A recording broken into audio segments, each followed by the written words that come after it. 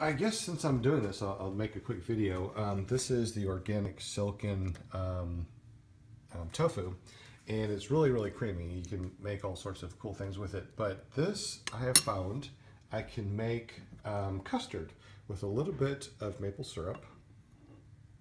Bloop, a little bit of maple syrup and some cinnamon. Mixing it up, of course, to your taste. This, when I'm done mixing up, tastes just like custard. And since I can't have eggs or anything else like that because of food sensitivities, I have discovered some amazing things like being able to eat custard. And to me, this tastes just like custard because I can't have custard anymore. It looks gross. However, if you are allergic to eggs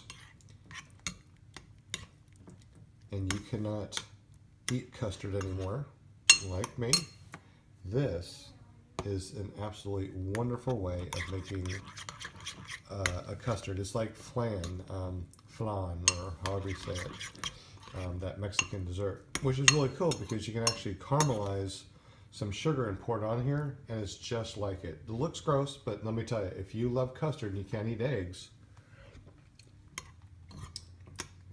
you'll be so surprised when you taste this for the first time. Thank you for watching.